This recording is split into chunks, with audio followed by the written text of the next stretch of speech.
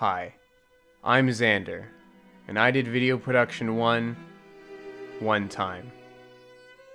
I would say I've learned enough during that time to qualify myself as someone who can tell you you're not doing enough to make yourself look presentable over the internet. That's not good enough. I've been told I have to help you stop that. Unfortunately, any youth born after 2000 can't focus. All they know is Vibe, TikTok, Cry, and Mock Trial. So, in no particular order, here are the top 10 ways to better internet trial. Mardi Gras edition. Hey, wait a minute. Hey. What? What does Mardi Gras have to do with anything? Well, I mean, it's really just the color scheme of the video. I mean, I don't see why. Yeah, but that's just kind of lame. It's also a mnemonic device for the three major aspects of presentation: quality, focus, and professionalism. Okay, but how is it a mnemonic device? You know, I'm glad you asked that. You see, the concepts I'm discussing are best represented by the colors of a traditional Mardi Gras celebration because of what those colors stand for. For quality, I chose gold, as the power of your presentation is helped immensely by the quality of it. For focus, I chose green because I need faith that you'll do everything you can to keep your audience and yourself focused on what you're doing.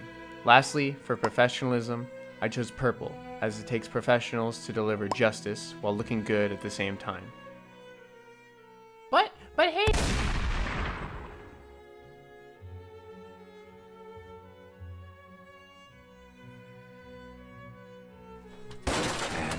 Here we go. The setting, or the location you plan to mock a trial, is the number one thing to keep in mind when it comes to presentation. It's the simplest thing you can do to make your virtual trial seem even more professional. The setting is unique in the sense it affects all three criteria of your presentation: the quality, the focus, and the professionalism.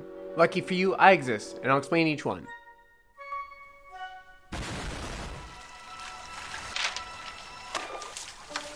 Nowadays, people have too much access to technology that makes noise, and that includes you. But you don't need some $70 microphone to improve your audio quality. It can be as simple as finding a nice quiet spot to record without any background noise. How do you keep finding me? And especially not any parents.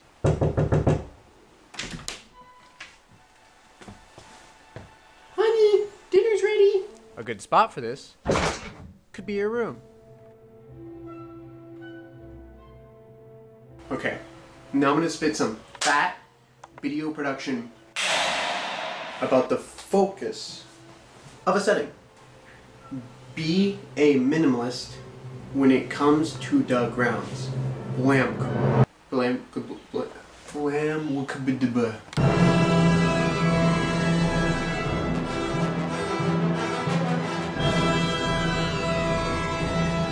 And now you ask, what exactly are the grounds? What a great question!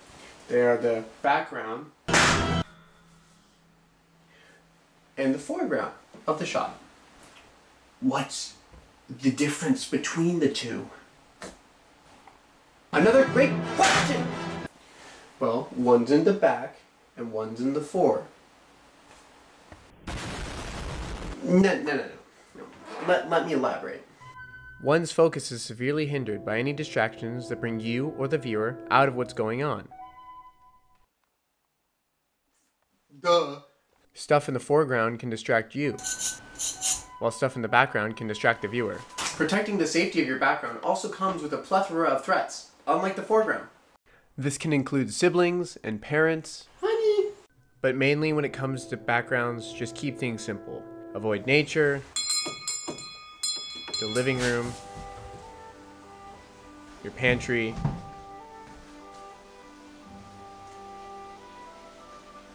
and let's all just try and stay out of the bathroom.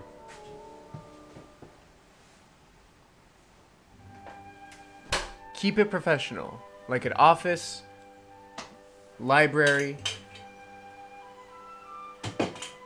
or a minimalist virtual background. When it comes to the foreground, try to limit stuff that would distract you. Little things that you might play with in your hands, a spinny chair, or anything on your average cluttered desk.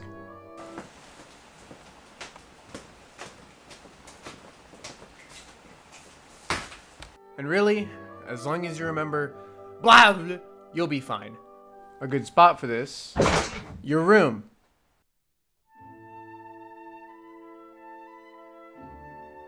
The final trait of a good setting to consider is lighting, which is by far the most professional part of your location.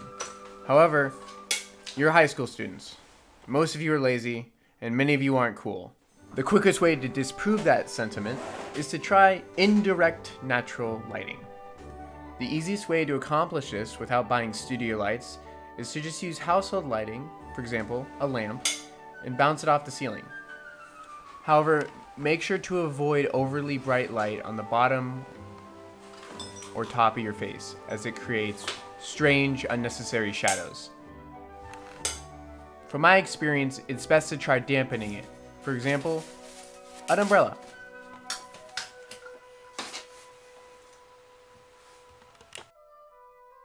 Also, whatever you do, avoid backlighting like the plague. You look like a demon. I am the void.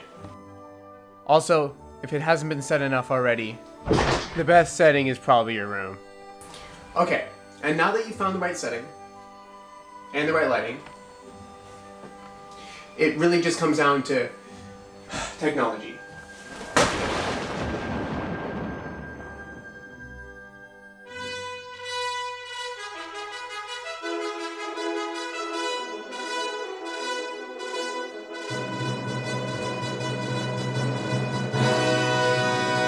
So obviously you're going to dress up for this mini competition of ours, but to what degree? Try the best you can. Whether you're being charged with tax fraud in 15 different states, or you're pretending to be charged with tax fraud in 15 different states, the way you sit matters. Just like walking up to the stand and sitting next to the judge, everything you do means something. Just discuss with your attorney how you're going to sit. It's not my problem. You know, looking back at this, no, I don't. The only major thing left in your control at this point is the audio and its quality. The simple solution? Just talk like you're in mock trial. Speak loud, clear, and don't... Who wrote this script? Don't read it. It sounds like a robot. You sound stupid.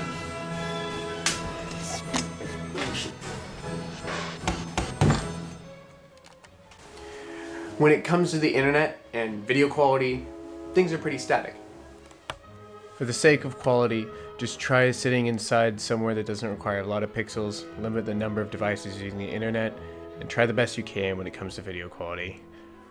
Other than that, there's not really much you can do. Just try your best.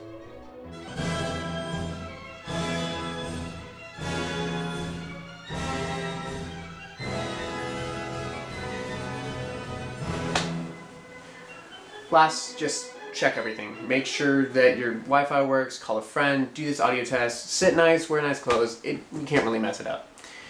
And that's it. Bye-bye.